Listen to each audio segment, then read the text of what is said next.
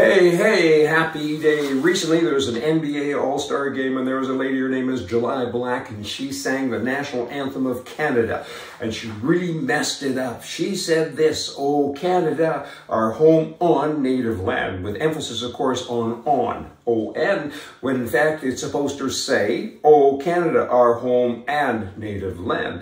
So with that emphasis and everything else, what she's really saying is it ain't our land, it's the Indians' land. And a lot of people said to her, "Hey, good for you, and we're getting going now where we're supposed to be going," and this is wrong. It's wrong. I mean, to take an anthem of a country and to play with a wordage like that for your own little political kind of gain or whatever that wordage would be, she should be charged. She should be put in bloody jail. So far, you got to feed her with a slingshot. It's wrong, it's bad, and it ain't nice. Firstly, it's not the Indians' land. People have title to the land. There's land titles offices all throughout the nation, and people own things. And the Indians say, "We own it." Well, then the white guy should go away. They have no right to be there if, in fact, the Indians own it. I mean, this business about unceded territory and treaty number such and such, you can't go to a ball game, you can't go to a hockey game without that wordage, that verbiage being said. We are here and we're on unceded land. Well, then you've just told me, Edmonton Oilers, Toronto Maple Leafs, and so on, you just told me that you're a dishonest group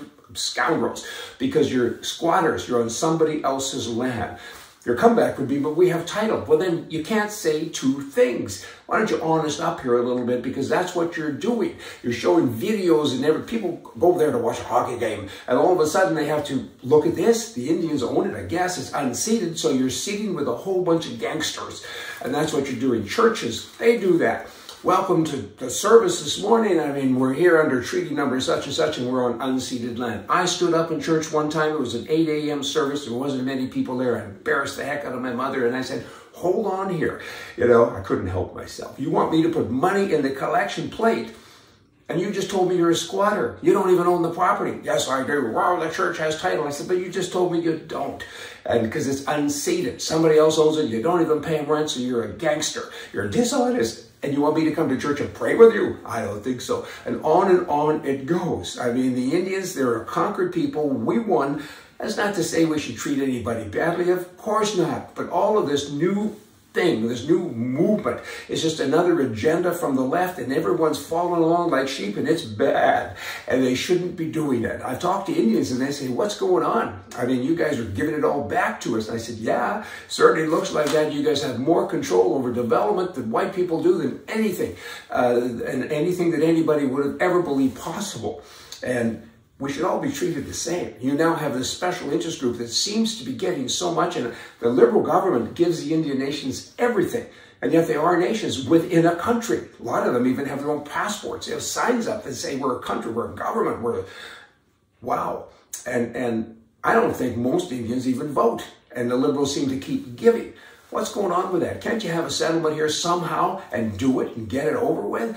Instead of this ongoing thing. And now again, the latest thing is, and people have it in their emails as well, you know, with their little he's and she's and all the dumb pronouns, they're saying, you know, this is unceded land. Well, firstly, your pronouns should be dumb and dumber, not he and she. And secondly, you shouldn't be doing that again, unceded, because you're a dishonest person then if you're truly on unceded land.